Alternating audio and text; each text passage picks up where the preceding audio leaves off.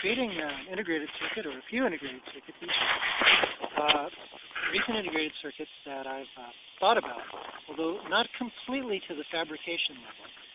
That is the physical diagram of the actual patterns of transistors, yet at least partially towards that. I've been thinking about integrated circuits that benefit babies. One of these is right now there are babies. Babies are people who have recently come out of their mother's uterus and they don't know how to talk. And their brain gets twice as big during the first year as when they come out of their mother's uterus. And they don't know how to do things like grab something and move it from one place to another. And one of the things that the women that give birth to babies do is they feed them so that they have nutritional sufficiency. One of the things that happens when babies eat food is that there's a emotional communication between the person and the baby, as well as an effort at actually accomplishing something, which is the eating of the actual food. I saw a video on YouTube where a person was trying to feed the baby, and the baby really had much more fun when the person used the feeding utensil to make a little musical sound. Whether the baby lacked a sense of hunger or the act of somehow navigating the utensil to the mouth was so much more complicated than the pretty musical sound that they just preferred the pretty musical sound. So this is a way that babies can eat food yet be happier, because I believe that they would learn the physical coordination skills to eat food all on their own eventually, even if there was an absence of communication about this with the people who are feeding them. There was is a kind of thing called a camelback. It's a pouch filled with water, and I think that I've seen advertisements where bicyclists or other kinds of athletes will have this, and they wear it like a backpack.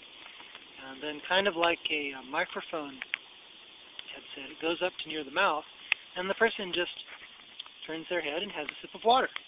And that way they can drink all the water they want without using their hands, because their hands are busy like doing other things, like bicycling or something like that. So it occurred to me that babies could eat baby food with a camelback. And because lots of baby food is semi-liquid anyway, all that the camelback baby food feeder would have to do is it would have something like what's called a peristalsis pump, which is a pump that sort of massages the tube on the outside of the tube without actually touching the fluid at the tube. That's a hygienic benefit, to move through the tube and then out to the mouth where the baby would eat it. The computer control for this is the IC that I thought of.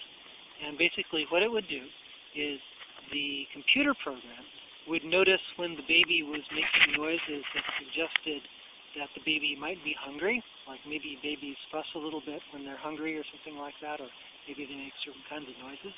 And maybe they make other kinds of noises when they're happy and full. And then the computer would also figure out if the baby was sucking on the camelback tube, and then it would dispense the baby food. And it's even possible that it could dispense flavorings along with the baby food to make the food even more delicious than it would ordinarily be, as well as keep a record of the amount of calories consumed.